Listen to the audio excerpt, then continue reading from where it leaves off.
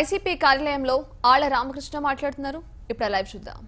ఏ విధంగా మోసగించారు, ఏ విధంగా వ్యవస్థల్ని మేనేజ్ చేసుకుంటా పరిపాలన సాగించారు అనేది మనందరం కూడా చూసాం. ఇక అటు సోషల్ మీడియాలోనూ ఇటు ప్రజల్లోనూ డిజిటల్ క్లాక్ ప్రజా తీర్పు, బై బై బాబు, నిన్ను నమ్మం బాబు అనే ఉద్దేశం అనే విధంగా ఈ రోజున ప్రజలందరూ కూడా వచ్చే నెల 11వ తారీఖున జరగబోయే ఎన్నికల్లో తమ తీర్పును ఇవ్వబోతా ఉన్నారు.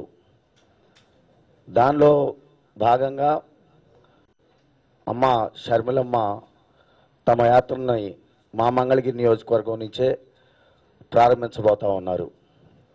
మా మంగళగిరిని రాజధానిగా చేసుకున్న తర్వాత చంద్రబాబు నాయుడు సుమారు 1,06,000 ఎకరాలని సిఆర్డిఓ పరిధిలోకి తీసుకొచ్చి ఏ విధంగా రైతుల్ని మోసం చేశాడు, ఏ విధంగా భూమిని మేము నమ్ముకొని బతుకుతున్నామయ్యా, అమ్ముకొని బతకట్లేదు అని చెప్పి చంద్రబాబు నాయుడు యొక్క రియల్ ఎస్టేట్ వ్యాపారానికి ఎదురు నిలిచారో ఆ రైతన్నల్ని కొట్టడం, హింసించడం, కేసులు పెట్టడం, చివరికి రైతన్నలు పండించినటువంటి పంటల్ని తగలబెట్టించడం వరకు కూడా చేసినటువంటి దుర్మార్గాల్ని ఎదిరించటం.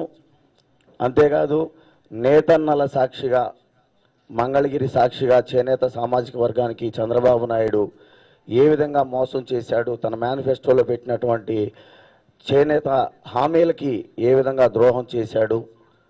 అంతేకాదు ఈ రాష్ట్రంలో చంద్రబాబు నాయుడు చేసినటువంటి దోపిడీని, దుర్మార్గాల్ని అన్నిటినీ ఎండగడుతూ షర్మిలమ్మ గారు తమ పాదయాత్ర, తమ ఎన్నికల యాత్రని బిగిన్ చేయబోతా ఉన్నారు. అది ఎలా జరగబోతుంది ఏంటి అనేది వివరాలు మొత్తం కూడా అమ్మ ద్వారా మీరు తెలుసుకుంటారు. Thank you.